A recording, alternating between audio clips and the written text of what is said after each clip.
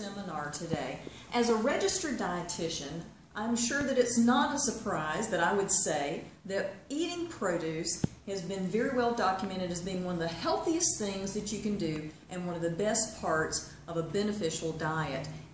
One of the things that we know about fruits and vegetables is they provide us vitamins and minerals. They also provide us with these little hidden things called lycopenes and lutein, known as phytochemicals, and also antioxidants. So eating a lot of fruits and vegetables in our diet is very well linked to having less incidence of high blood pressure, less incidence of many forms of cancer, and also lowering our risk of heart disease.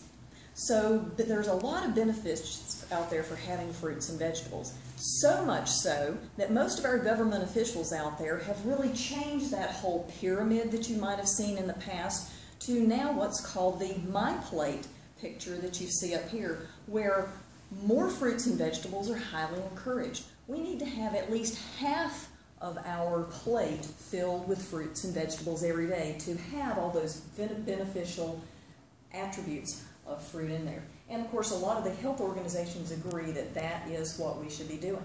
Now, on the downside, in addition to being a registered dietitian, I'm a certified food safety professional.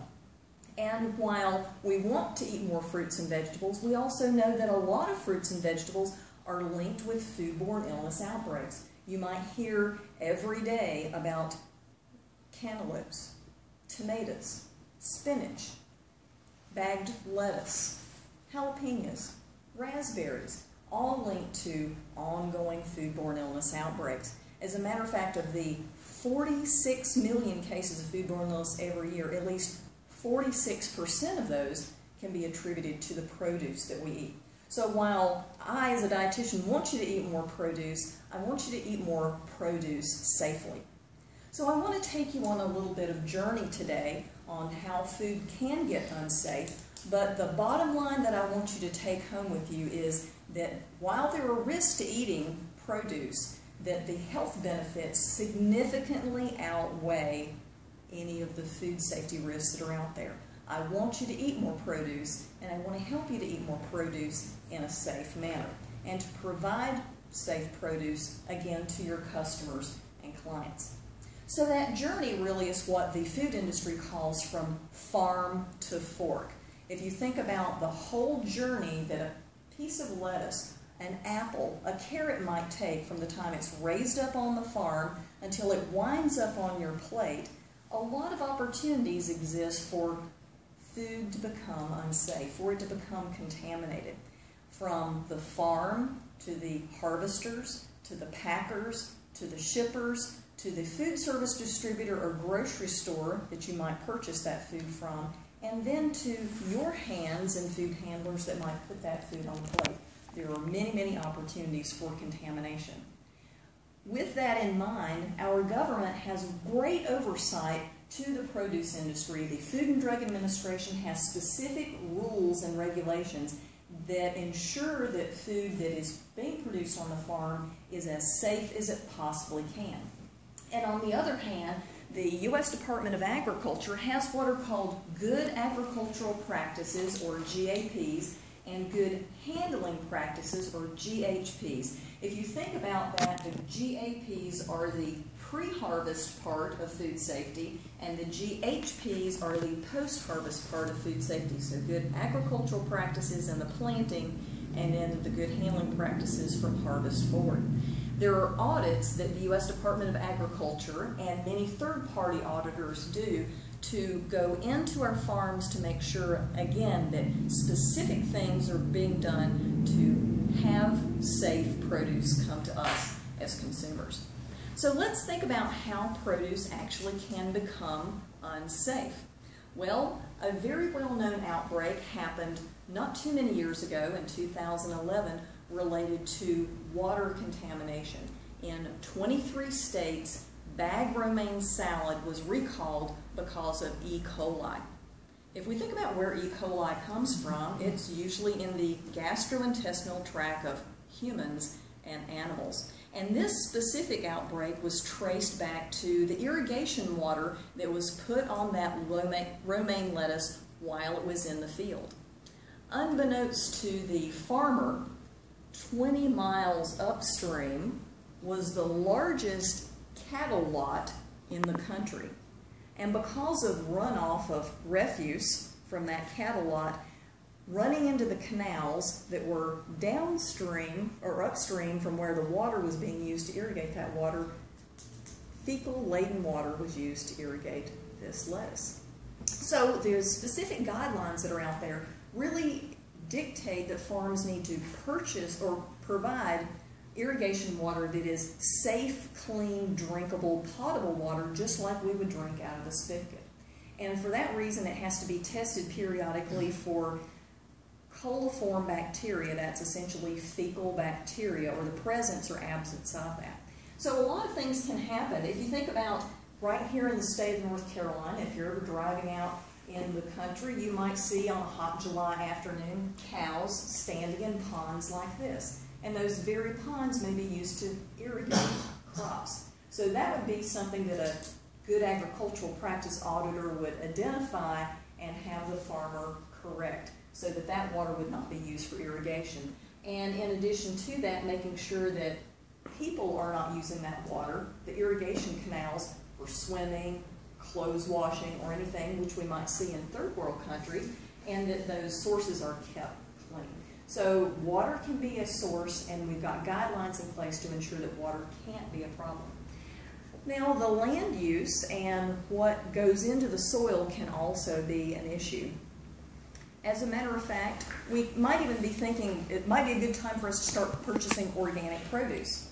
But just this past June, we had an outbreak of hepatitis A related to organic raspberries that were being farmed. And what was happening is improperly composted manure was being put on those raspberries against the regulations out there. So there are specific guidelines for compost and manure and any other type of soil additive to make sure that it is safe and it's put on the soil at the right time.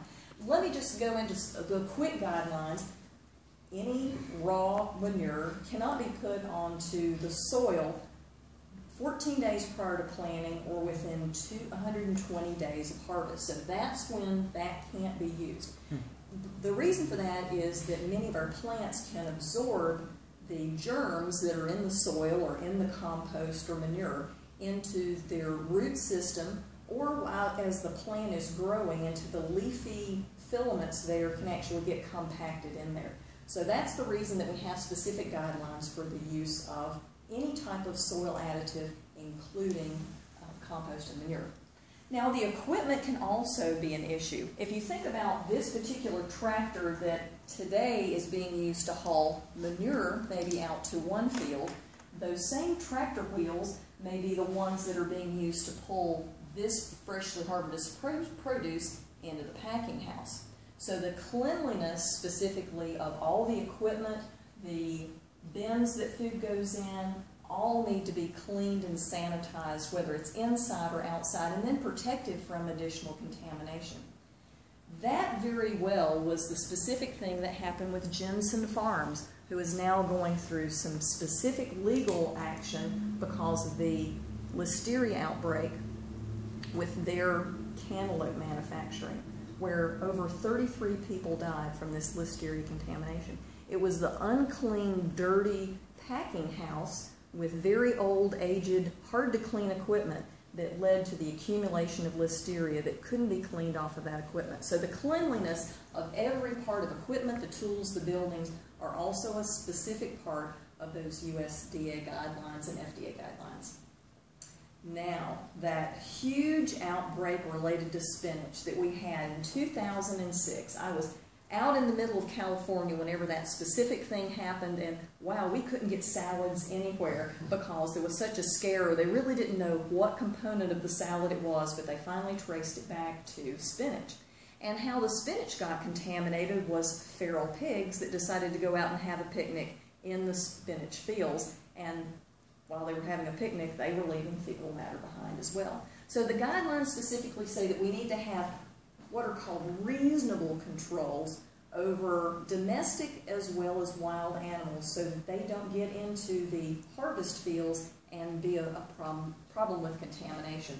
Now, whenever I say reasonable, it's really not reasonable to think that migratory birds can be controlled as they're flying over fields, but there's been a lot of research that shows migratory bird patterns and E. coli outbreaks. So as reasonable as possible, for example, just fencing off chickens or putting a fence off so that deer couldn't get into the fields to leave fecal matter behind. Now with that in mind, the last thing that we have to think about beyond the water and the soil and the animals out there is the human component. Does anybody, it might be an age thing, how many of you remember this restaurant, a Mexican-style restaurant called Chi-Chi's? Just a quick raise of your hands. When was the last time you saw Chi-Chi's restaurant? Chi-Chi's actually went bankrupt because of a hepatitis A outbreak linked to green onions that were served on their menu that were acquired from unapproved fields in Mexico. Whenever they went to the fields to do some of the testing, what they found were hand-dug latrines where the harvesters were going to the bathroom in the field. And from the hand-dug pits that they found, they were able to trace back specific fields and the hepatitis A virus that was in those latrines. And of course that got into every bit of the wrapping of that green onion. You couldn't have cooked it out if you had wanted to, but unfortunately that was served raw as a sprinkling on top of almost every entree that they had. 650 people that ate at those particular restaurants came down with hepatitis A. So very devastating. As a result, they went bankrupt. They couldn't weather that storm specifically. And the guidelines specifically say that whether the produce is foreign or domestic, that we need to have hygiene practices in place. For example, porta-johns, not just porta-johns, but porta-johns on wheels that will follow the harvesters throughout the fields so that when the call of nature comes, they have a place to go. And they also have hand-washing sinks to wash their hands after they go to the bathroom. So just specific basic guidelines from a human hygiene standpoint can prevent huge outbreaks of many different types of pathogens.